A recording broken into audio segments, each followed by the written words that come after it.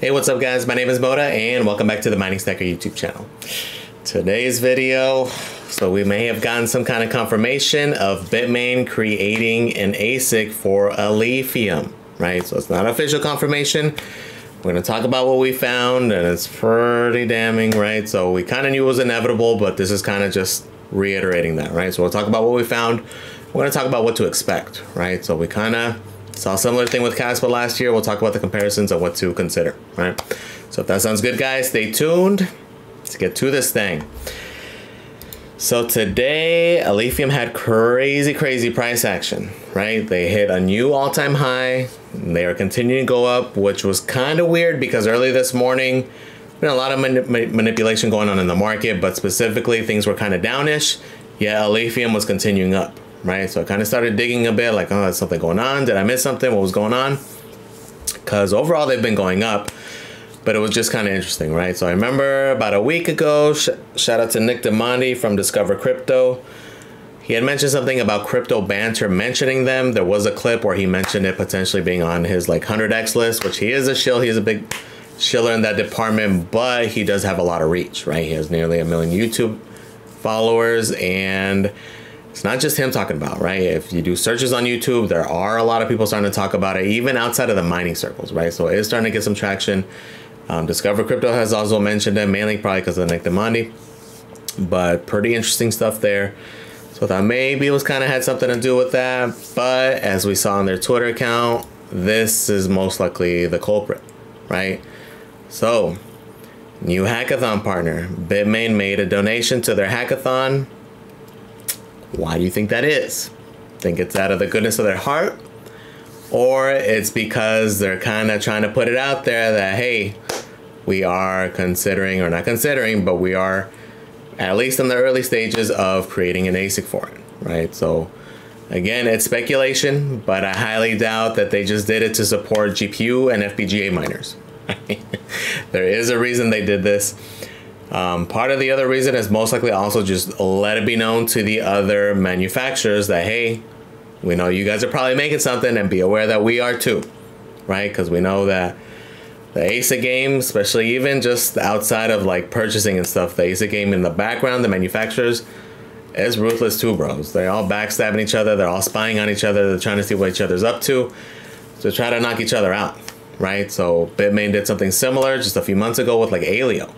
Right, we got word of like a couple weeks before that there was ASICs coming out for Alio from smaller manufacturers. There were FPGAs that were going to be on Alio, like Superscaler. They had been talking about a lot. That's probably a big reason why Bitmain said, if you guys, we're creating one too. And they put that out there, and same thing. They started participating with them, and they did officially announce it. Right, so kind of the same situations going on here. What we have seen with Bitmain and these altcoin ASICs that they do make, they do support them. They do like go on Twitter Spaces with them. They do things in the background with them, and they do help them out, right? Even farther out, which was kind of interesting to me. Like good examples with like Handshake, for example.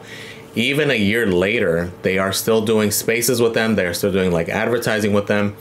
It's pretty interesting, right? But so again, it's not officially announced, but I mean, let's put 2 and 2 together, right? So we kind of know what's going on there. So pretty interesting.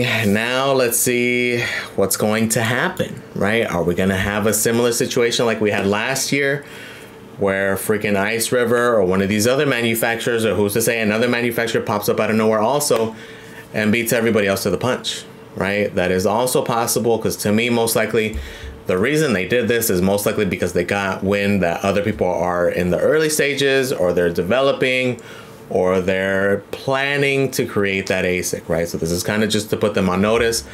Wouldn't be surprised to see if this was the big reason that these restocks haven't really been happening too well, specifically like the KS1, KS2. I know people have been saying that there's chip shortages, which is kind of weird because that's not affecting any other sectors, and it's not affecting other manufacturers, right? We still see the Bitmain units. We just now saw the IB Link units. Goldshell's gonna announce their units here pretty soon.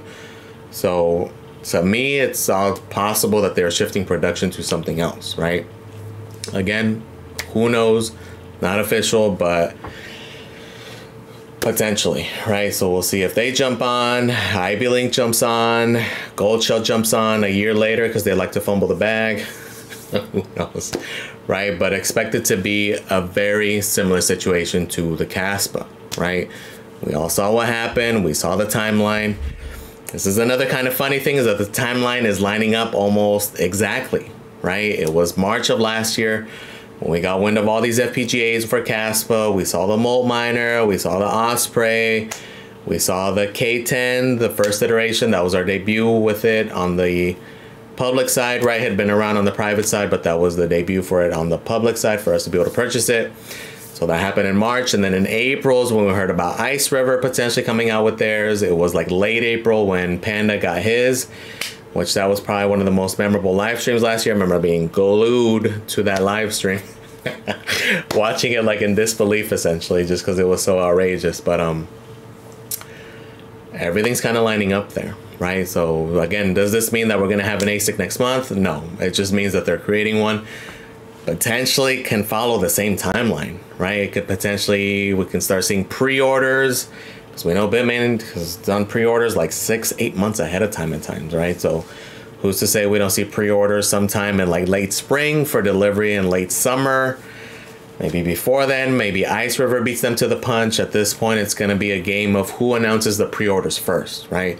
Because at this point, the release doesn't even matter too much. It's the pre-orders and who kind of does come to market, right? Who releases that price point first? Who beats them? Because again, the more competition there's here, the better it is for us, right? Because we saw last year what happened with Bitmain, and they fumbled big time. They released that KS3 at 50K. Ice River beat them to the punch. They released these smaller variations, which was huge, right? It helped a lot of things, not just for us on the mining aspect, but that was a big concern with like Caspa, right? If these big units come out, the whole network could be in control by just like a couple thousand units, right? But the fact that like the KS0 came out, they sold thousands upon thousands, same with the KS1, KS2, it helped like decentralize and get more units out there, right? Instead of it being one farm buying the 1,000 lot shipment and controlling the network, right? So that was a big worry and concern on top of like the sell pressure, all those things. But we all saw that panned out. Even though initially I was like, no way this thing is real, no way that the price point is real, because it just didn't make any sense, right? It would make more sense for them to keep this unit and mine on it, because at the time, like when it was first revealed, it was like literally days it would ROI, right? So it would make more sense for them to just create a huge batch, them hang on to it, them mine on it, and we're gonna see it because we'll see a hash rate explosion, them sit on them for a month, stack all that, and then sell them. But that's why in my head I was like, there's no way that they're gonna release at that price point, that they're gonna be real. But that was definitely not a factor, right? So don't factor that in if that's a consideration. Right now, Alephium has had a lot of price appreciation. It probably could support it now. Don't be surprised to see this continue up. This is probably a big reason why it pumped today. People are coming to the realization that they're coming, right? So don't be surprised also to see the hash rate just continue to go up. People are going to come to the realization like, man, I didn't mine anything. They're going to throw all their GPUs on there, all their FPGAs on there. And they're going to try to get every last bit they can, because once this thing does go ASIC, it's not going to be something where it's going to be able to coincide with GPUs and FPGAs. It's going to be very similar to Caspa because it's an algorithm that's made for it, right? It's going to blow everything out of the water, okay? It's none of those things are going to be profitable for Alephium anymore, right? Because if we saw with like the Superscaler, when the Caspa ASIC came out, so we can do an easy comparison just to get a ballpark. This is just easy math. This is not an exact guesstimate or anything. So with Caspa, for example, 30 gigahash is what the Superscaler did. The Bitmain unit, or the big boy that came out, ended up being what? 9 terahash, right? So if we were to kind of compare it, apples to apples, it's about a 300x from where this is at, right? So if we do the same guesstimation for Alephium, because it's kind of a similar algo, kind of a similar setup, if we were to times this by the 300, that would give us about 13.5 terahash. Okay, so if we do just a quick calculation, we throw this in here, we guesstimate that it's 13,500 gigahash, which is 13.5 terahash at 3,200 watts. The fiat value would be over $6,000, right? 1,800 alpha day, which again is not going to be realistic. It'll be for those first few people who get it in hand. Shout out to RPM. This is going to happen again. We're going to see the same repeat. So those few people who are able to get in those initial batches will make an extreme amount of money, right? It's going to dwindle down drastically as more units come out, especially as the first big batch comes out, especially if these big boy units come out. But expect it to be a similar thing depending on who comes out first, right? If Bitmain comes out swinging with a 13 terahash unit right off the bat, then expect it to be a little bit different. But most likely, if Ice River's smart, they were probably already on it, and that's why Bitmain probably got wind of it. The best place for them to do it like how they did, would roll out with these smaller units, right? Release the 0 version for X amount of money, a 1 and 2, and let that gradually build and then go with the bigger units, right? We'll see if they beat Bitmain to the punch this time, or maybe freaking IB Link comes out from under them, or a whole nother manufacturer, right? Kind of who knows, but we kind of saw the playbook, right? So at this point, it will be slightly different though from last time, because last time, a lot of people did not, and myself included, I was 100% convinced this is BS. They're a fake company. There's no way. Ended up happening. So all the DGens, shout out to all you guys, great good. All you guys who got in on that initial batch when risk was extremely high, right? We all say, oh, we all had the same opportunities to order the KS0 Pro, right? That pre-order window was open for quite a bit. We all had that opportunity. It was extreme risk. They jumped in. And it wasn't luck for them. They took that leap of faith. They went in, they risked it for the biscuit, and they freaking got in there, right? So it's up to you to decide if it's going to be worth it to do the same thing here. Just the key thing is just, again, be ahead of the game, right? This is a big part of what we do here. We try to talk about these things. We try to strategize and try to be ready for it, right? So if this is something that is going to be on your radar, you're going to want to think about those things, because it's not like it's going to be similar to last time, and this time it might be even more competitive, right? Because at this point we know they are real. We know that when Ice River does announce these things, it's going to sell out like that, okay? So have that USDC, USDT ready, have price points in mind, right? Think of what your max is. Think about it, right? Because again, realistically though, bros, this thing might be through the roof as far as price goes, because especially if it's like late summer, early fall when this thing actually does come out, think of where we are going to be in the timeline, right? If the price action, the bullish price already started, this thing could be an astronomical price. If freaking Bitmain tried to release that KS3 in the depths of the freaking bear market at 50K, what do you think they're going to do here? Okay, and there were people who unfortunately did buy it at that 50K, which sucked, right? It's, again, there's extreme risk. It's pretty much who comes first, right? Is it going to be Ice River again? Will Bitmain beat them to the punch this time? Or will it be another manufacturer? Again, the key thing we saw, those first batches. What manufacturer is going to be first, though? Who knows, right? Is IB Link developing one? Is Gold Shell finally going to be smart? Who knows, right? A lot of factors, a lot of risk, especially now because there's going to be a lot more people. Okay, at this time also, mining YouTube and mining just in general was not very hot. Okay, a lot of people were still kind of iffy about everything in general. Things are very different. There's a lot more awareness with mining. Caspa mining specifically did onboard a lot of people. Okay, a lot of people are now in, a lot of like newbie miners are in because of Caspa.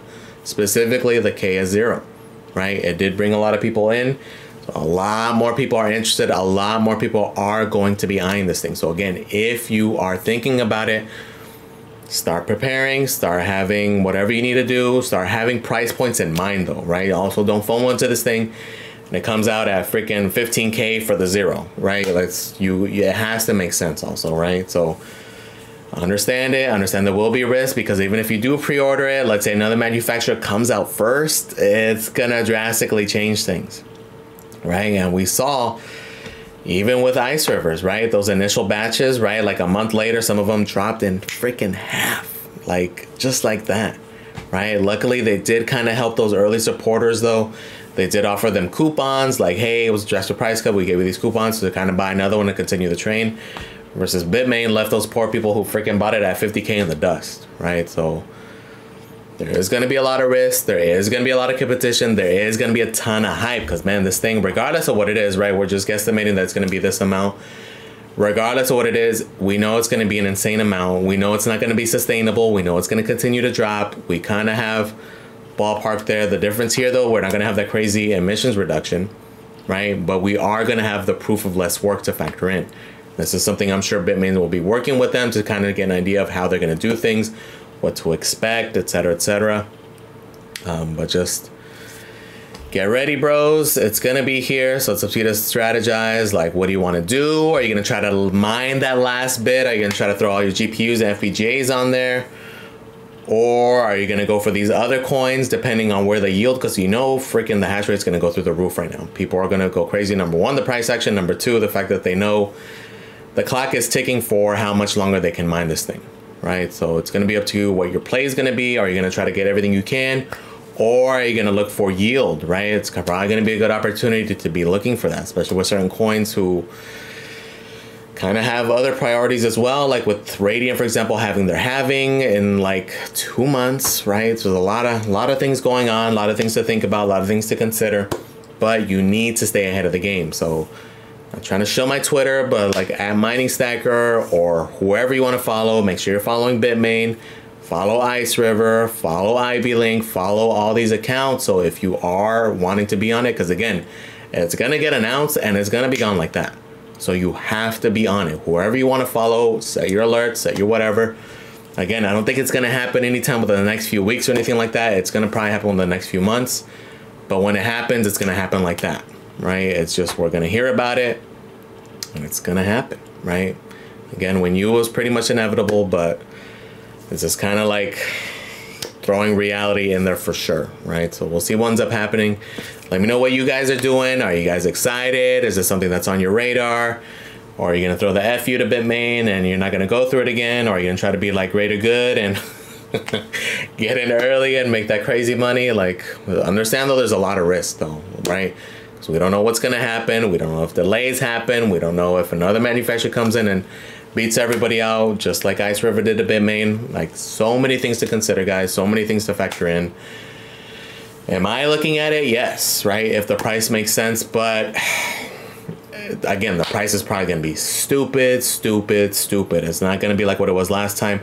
The reason Ice River priced it, because it's insane when you really think about it, that it's sold out at like that 30K for the KS2 on pure speculation, right? And now that we know that Ice River's real, it's just, the hype's going to be insane for this thing, right? So just be aware of that. Keep that in mind. Understand what's going on. But let me know in the comments, guys, again, if you guys are thinking about it, or do you think Bitmain just donated money out of the generosity of their heart? Let me know what you guys think. Do you guys think this is valid? Do you guys think this is essentially confirming it? And what you guys going to do about it, right? Let me know in the comments, guys. Please comment, like, and subscribe, guys. Thank you for watching, and I am out.